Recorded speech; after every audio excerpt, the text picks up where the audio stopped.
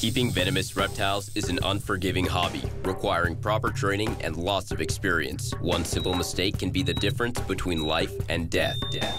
Remember, the most venomous snake in the world is the one that just bit you. There are no venomous snakes with training wheels. Just because you see viperkeeper handle snakes a certain way does not mean you should try it too.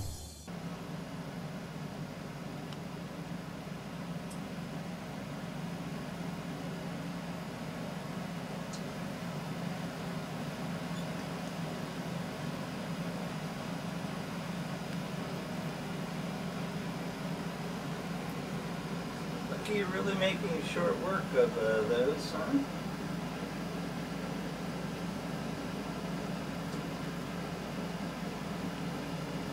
It's always a good idea to have something ready to shove in her mouth when she gets down to the hips. Right, girlie? Huh? Always let her swallow, and generally will signal that she's sort of ready.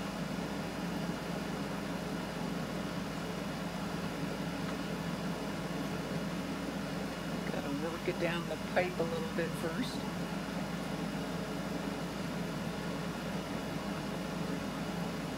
A little burping in between.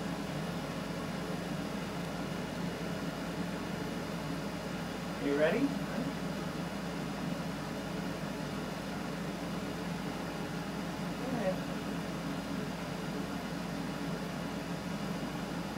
Quite ready, huh? Another good burp.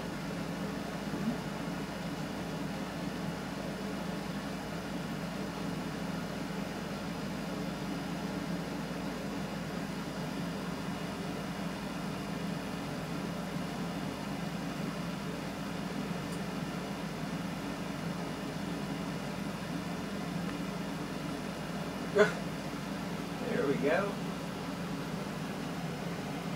You know, it's all in the presentation. It's just like bass fishing. You know, unless you present it just right, the bass will not strike. Well, same thing with some snakes.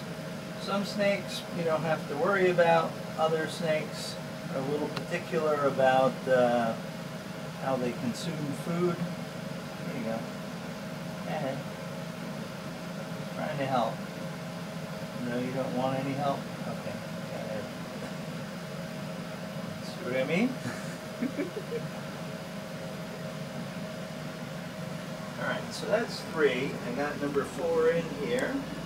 If she doesn't want it, I'm certain there are other critters in the room that will happily adjust it.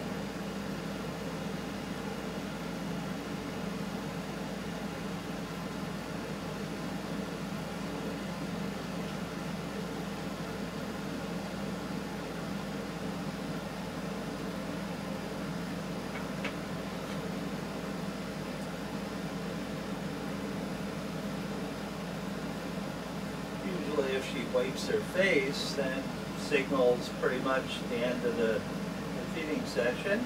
No, we're going to go for one more. Okay, there you go, girlie. There you go, girlie. Okay, so let's move you back. Up. Boing. Come on. Oh, now that coil comes out. Alright, let's do this then. There you go, girlie. There's your feed for the week. You folks might wonder, well, why is viperkeeper propagating so many saw scales and stuff? Well, primarily, I really enjoy the animals. Saw scales are very cool snakes. They're relatively easy to keep. They're compact. They don't require a lot of space like some of the other guys that we have in the collection. But most importantly, their venom is quite valuable for 2 reasons. 1, medical research. 2, production of antivenom. So these animals and some of their offspring are going to go off to various venom labs that I work with, like the Kentucky Reptile Zoo and M-Toxins. The KRZ primarily does a lot of supply of venom for a lot of research, whereas M-Toxin Labs, I know anything African is going to be used for anti-venom production because of the great shortage of anti-venom in Africa. So that's why we're breeding, you know, some Echis for these projects, because it's not always easy to import from the wild.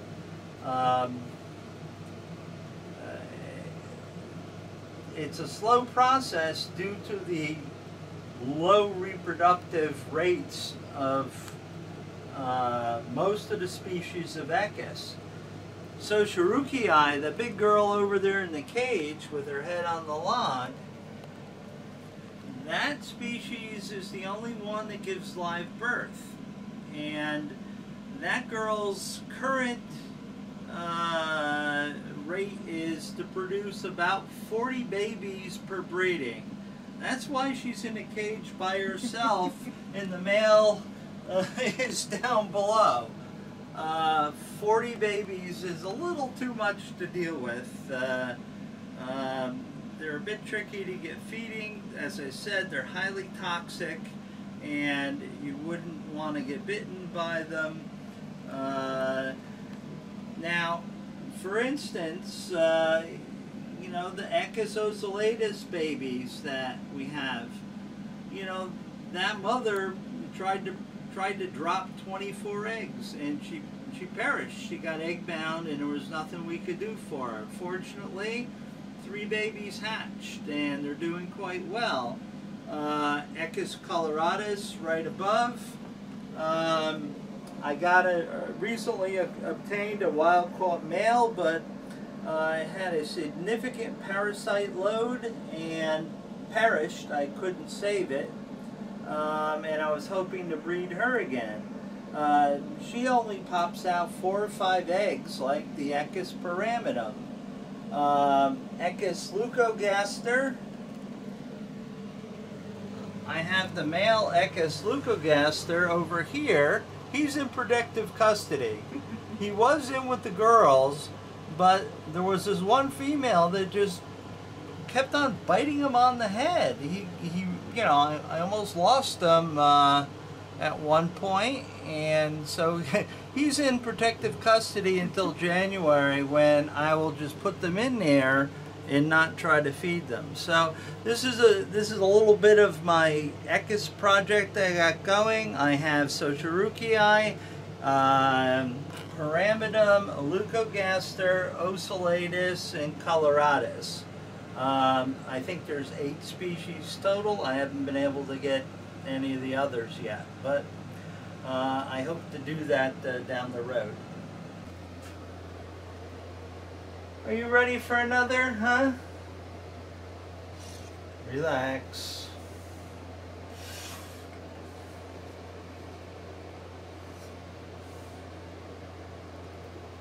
Is that okay, bud, huh? Is that okay? Except, you know, as long as you're not mistaken for food, Thud is a pretty chill snake. There you go, dude. That's your allotment for the week. Now look at him. He's, you know, he doesn't have a scale spread. You know, he's not obese. He's very solid. And that's why I only give him two mice a week. He's an elapid, so his metabolism is much higher than, you know, the viperids, because he cruises around and keeps poor Slinky awake by falling off the upper ledge here. That's why we call him Thud, of course, because we're down in the living room watching TV or something. All of a sudden we hear thunk, And we know it's Thud falling off the ledge. And that's how legends are born. And no doubt poor Slinky is downstairs quietly cursing to himself. Yes. Yes, indeed.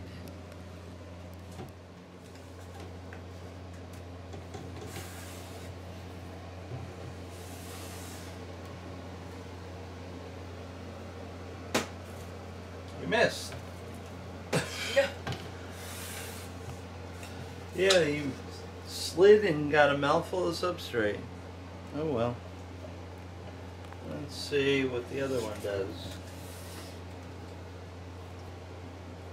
Just hammered it. The only time we see them is they pop out just long enough to tag the prey item, and that's it. Yes, unless of course it's in the middle of the night. This is And true. then this one's here at the window like, hi, I'm ready for food.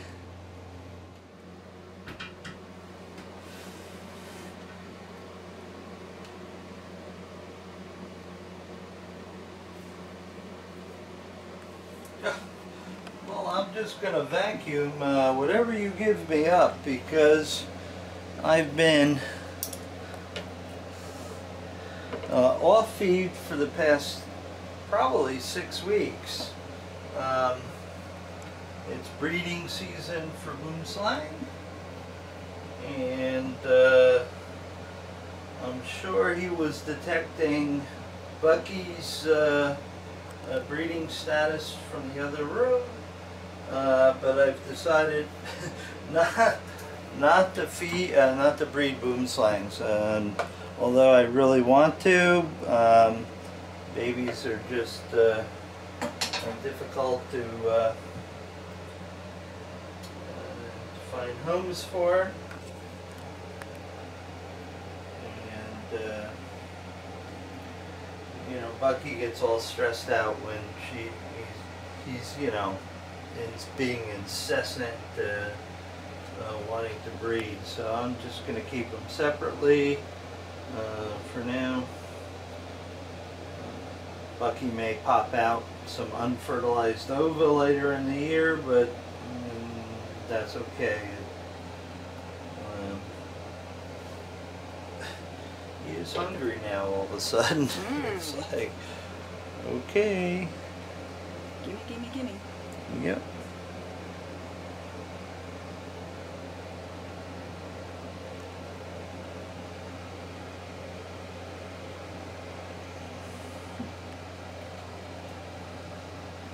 You know, it's not my fault. I offered him food during that 6-week period, and he chose not to eat. I wasn't interested. Nope, wasn't interested. So now he's gonna eat everything in sight to make up for it. Yes, and I'm not moving because I do not want a repeat of being chased across the room. Yes, well, I'm watching and making sure I can have something that I can stuff into his mouth right away. See, that Jararaca's got the mouse, and the other one is out looking around and seeing what happened to it. Right in front of you, dude. A little to your right. No, you're going wrong. The other right. You're going the wrong way.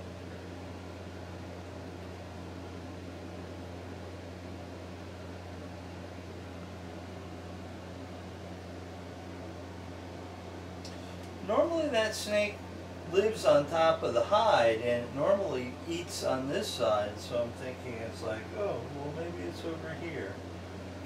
Well, maybe not too. He's really chewing this one up. This will be his last one for today.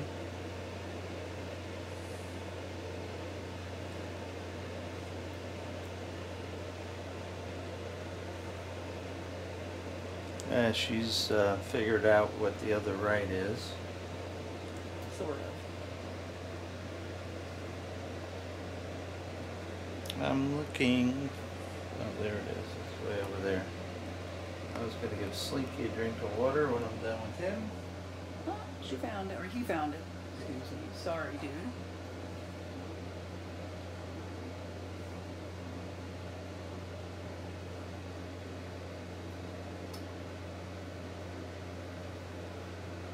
Alright, that one's taking you some time, huh, bud? Oh, he doesn't, he's just been chewing one end to the other. Tenderizing? Yeah. Certainly pushed a lot of venom into it because, you know, their venom is not like your typical pit viper. It sort of flows continuously down the groove in their fangs. So I'm sure that one got quite a load of venom, although it was already dead.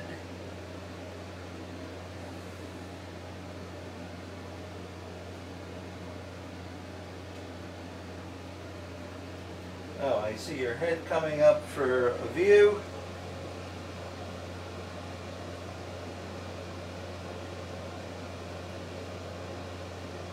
And swallow it. I'm not going anywhere unless you chase me.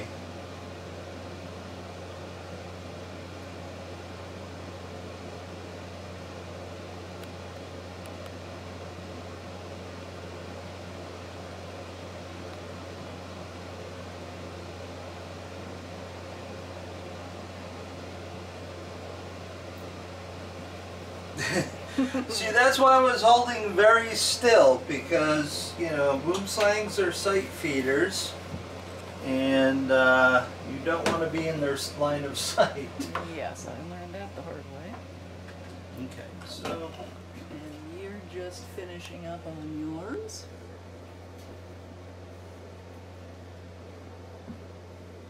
You can look over my shoulder.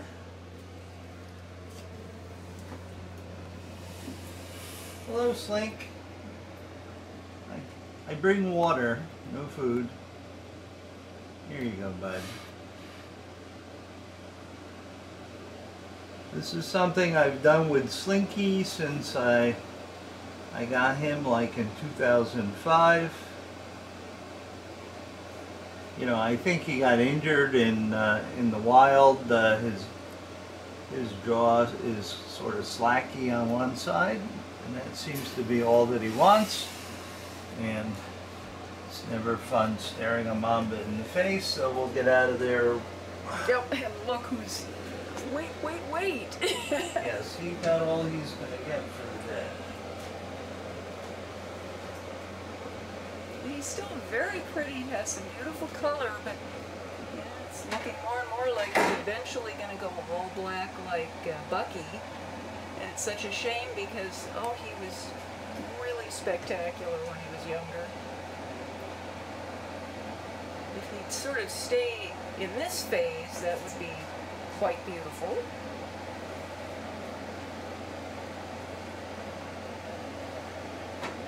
Alright, so long. This yearling, Squammy, who's a female and quite a good feeder. We're going to move up to a little bit larger quarters for her, a little bit more natural setting. I know, let go. Oh. Oh, there you go. Now she'll be butthurt for days, so I just fed her yesterday.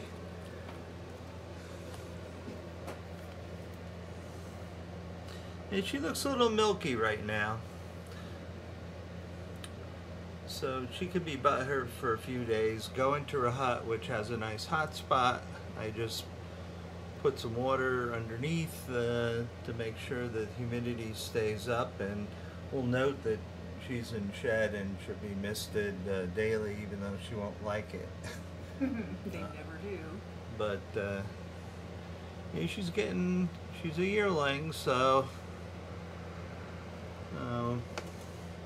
we'll see how she does. I've got a boy that's unrelated waiting for her.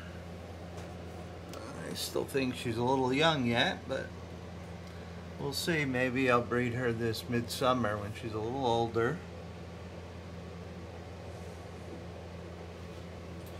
doesn't look too enthusiastic about the move, does she? They're never very grateful for when we give them nice new quarters. They tend to get very angry. Yep, they certainly do. Let's put our labels over here.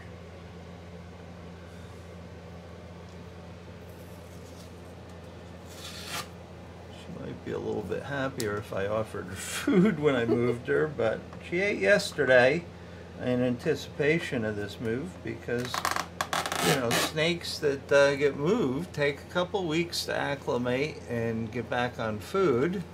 The Egyptian saw scales that were in this rack that I moved across the way, they were eating fine since they were infants and stuff, and I moved them to a bigger cage.